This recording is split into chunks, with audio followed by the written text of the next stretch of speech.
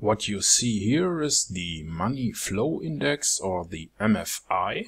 This indicator will tell us if something is oversold. That is the case when the blue line here drops below the 20% line. And in the other case, when the blue line is above the dotted line of the 80% mark, it means that the current currency pair is considered to be overbought. Now, how can we create an MQL5 Expert Advisor that uses the MFI Indicator? To do that, please click on the little button here or press the F4 key on your keyboard. And now you should see the Meta Editor. And here you want to click on File, New, Expert Advisor from Template, Continue. I will call it Simple Money Flow Index.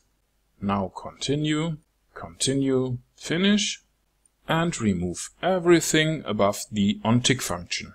Let's delete the command lines here. And now we want to create an array for several prices. It's a double array called myPriceArray. And in the next step we are going to define the properties of the MFI Expert Advisor. That is done by using the function iMFI that is built into MQL5. We will do that for the current currency pair on the chart and the currently on the chart selected period. And it will be calculated for 14 candles based on the tick volume. Because if you click on Insert, Indicators, Volumes, Money Flow Index, you will also see the 14 candles and the tick volume here. And now we are going to sort the price array from the current candle downwards by using array set as series for our price array we have created here. And now we use copy buffer to fill our price array according to the MFI definition we have created here for the one indicator line we need from the current candle 0 for 3 candles and store the results in the price array. After that, we are going to use a double variable called MFI value to get the value of the current candle, that is candle 0, in our price array. And we use normalized double to get it with 2 digits behind the dot. That should be enough. And now we want to create a chart output depending on the value. And if the MFI value is above 80, we want to output the text overbought and the MFI value on the chart by using the comment function.